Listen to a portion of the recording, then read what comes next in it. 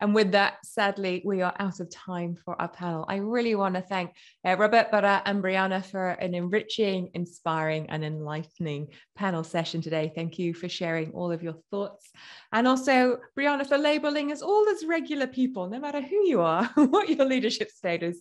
Everybody's just a regular person. Surround yourself with good people, be consistent, and stand up for what you believe in and make a life filled with stories. That's what I took from today.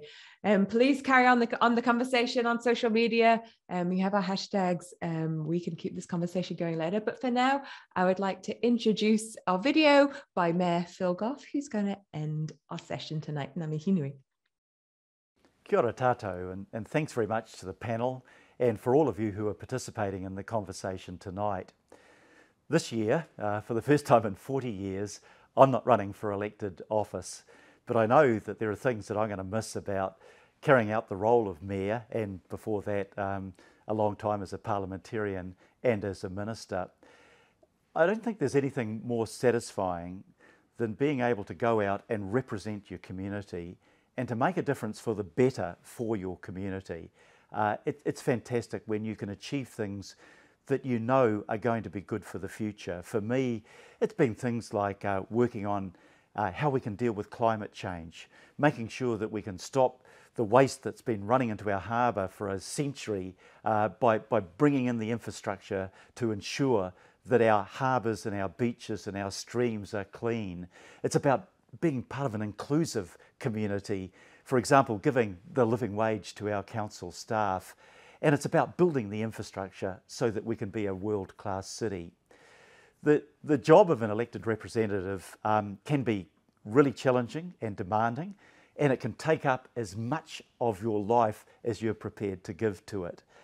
It can sometimes be a bit bruising as well, but most of all, it gives you a chance to give something back to the community that has given so much to us. It gives you the chance to work alongside some really amazing people to make a difference for the future. And that's what I've really enjoyed about it.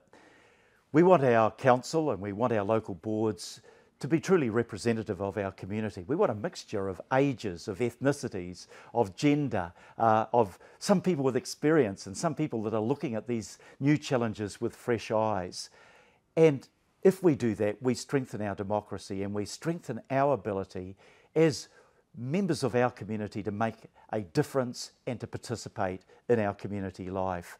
So look, don't be put off if you're not experienced. Give it a go.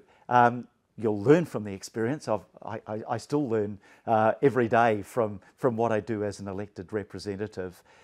And look, if you don't run or you're not quite ready yet, please do make sure that you find out about the candidates that you'll be voting for. Find out what they stand for, what they want to do. Make sure that you, your family and your friends get out and cast your vote and help make Auckland a better place for all of us. Nō reira, tēnā koutou, tēnā koutou, tēnā tātou katoa.